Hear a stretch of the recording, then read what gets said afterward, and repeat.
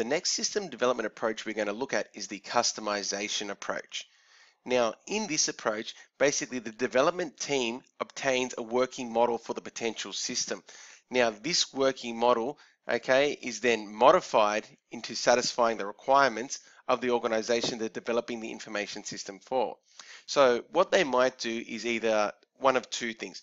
They may get the existing information system that that organization already has and then kind of modify it and update it to meet the technological needs or availability of new technology that is now out on the market.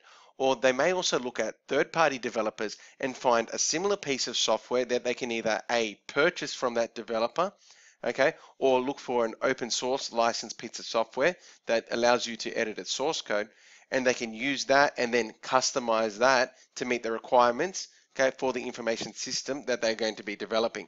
Okay, but they've got to make sure that they're meeting the licensing agreement if they are obtaining this from a third party. Okay, for example, okay, a very common practice with mobile phones is the actual developers get an either Android or Linux-based operating system which has one of these open source codes, and then they modify that source code so that it suits the phone it's being built for. Okay, so this basically saves the team a lot of time because a lot of the foundation programming is already done.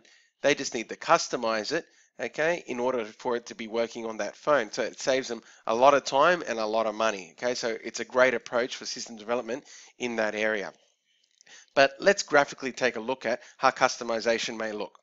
So we have our understand the problem stage. The developer still needs to know the actual requirements of this system. So they interview the participants and survey them and find out what's required for this information system we're going to be building.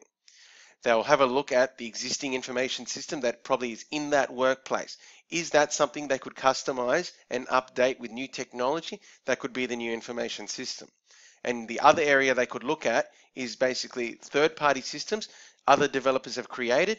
Can we get one of those, purchase one of those off the market, or find an open source information system, and we modify that to meet the requirements of the organization we're developing this information system for.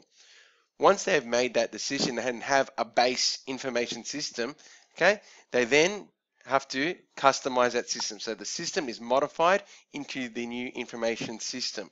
Okay, so basically what they need to do is apply these requirements that they found at the understand the problem stage to either the existing system or to the third-party system they've purchased in order to meet the needs of the participants. So I hope this has given you an understanding of how the customization approach works in system development.